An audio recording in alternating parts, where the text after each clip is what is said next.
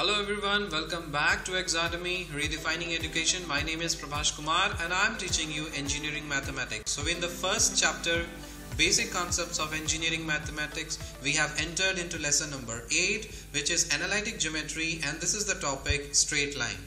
So in analytic geometry, what all things we have covered? We have covered two-dimensional coordinate system. This is the second topic of analytic geometry, which is straight line. So let's get started. So in this straight line, what are the things that we need to learn? First one is the slope of a line. So finding the slope of a line plays a very important role in doing some engineering calculations, right? So slope of line can be given in different formats. So first format is the slope of line given through 2 points x1, y1 and x2, y2. So suppose you have been given 2 points x1, y1 and x2, y2, and when you connect these 2 points, you'll get a straight line. So you are asked to calculate what is the slope for this particular straight line.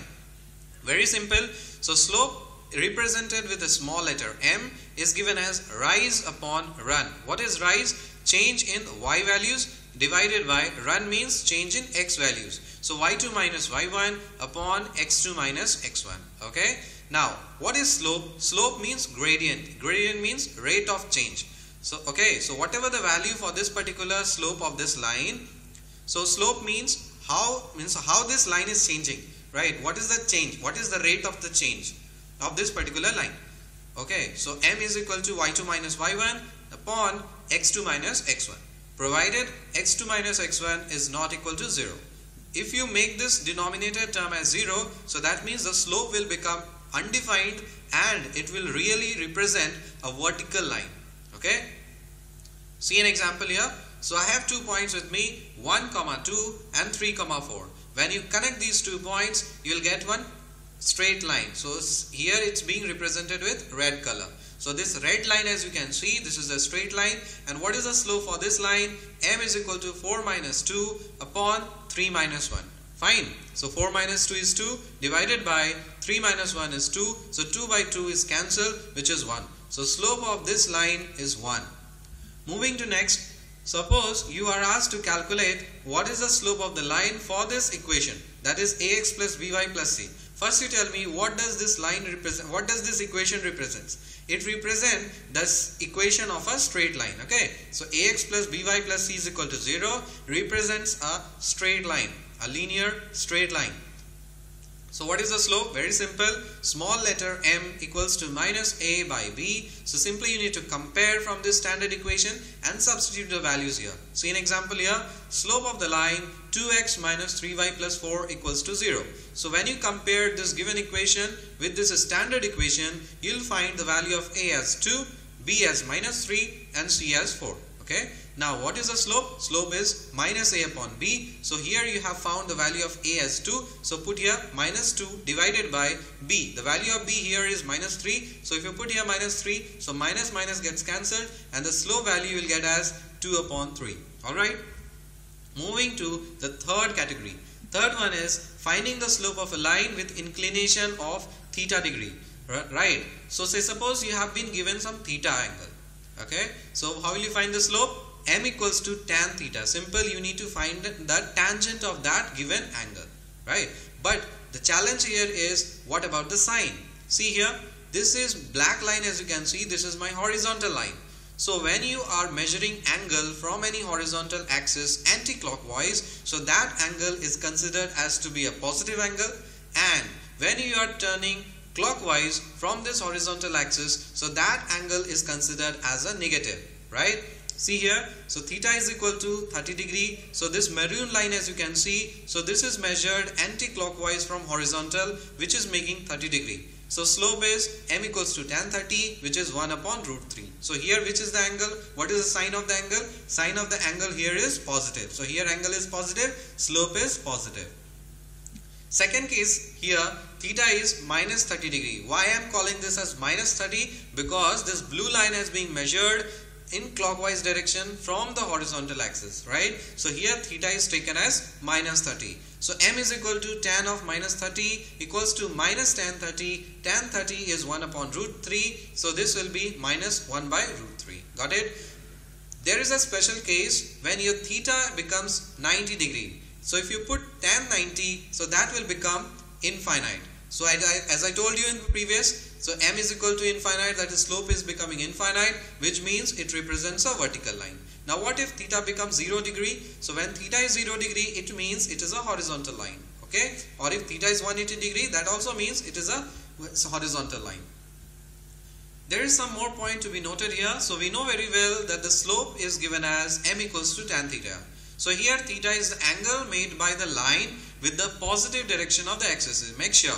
So when you are following one convention, stick to that particular convention. What is the convention?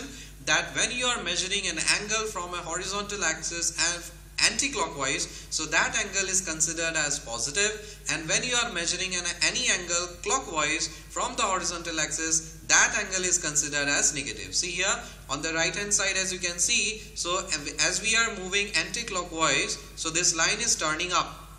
Can you see this? So this line is turning up. So we are moving anti-clockwise. So since we are moving anti-clockwise and the line is turning up, so this angle is considered as positive. On the contrary, see here, this blue line, we are moving anti-clockwise downwards. Even then, this angle is positive. Got it? Now same thing you can do for this negative also. When you are moving clockwise from this horizontal, this is negative, and when you are moving clockwise, this is also negative. So here we are moving down and here we are moving up. Okay, so follow this convention, that is whenever we are going anti-clockwise from horizontal, so the angle is considered as positive, and whenever we are moving clockwise from the horizontal, so the angle is considered as negative. Next we have is equation of a line. So there are different formats of writing equation of a line. So first format is point slope form. What does it mean? You'll be given a slope value and the coordinate point will be given to you, and you will be asked to find the equation of this particular line. So what is the equation? Equation is y minus y1 equals to m into x minus x1, right? So slope here is, as you can see the example, slope is given 3, point is 2 comma minus 4. So when you solve this, you'll get y minus minus 4 equals to 3 into x minus 2. When you simplify this, you'll get as y equals to 3x minus 10, right? So with this we can easily find what is the equation of the line for this particular case, that is slope point form. Next term we have is point form. So in this point form, as you can see, so suppose we have 2 points, that is point 1 is x1 y1, point 2 is x2 y2. So what is the equation? Simple. Y minus y1 equals to m into x minus x1, m equals to rise by run, y2 minus y1 by x2 minus x1. How will you find this m? Using this formula, right? So here what is the difference from the previous case? In the previous case the slope was given, here the slope is not given, you have to find out, and simply you need to do the same thing and substitute here, get the equation from this relation, right?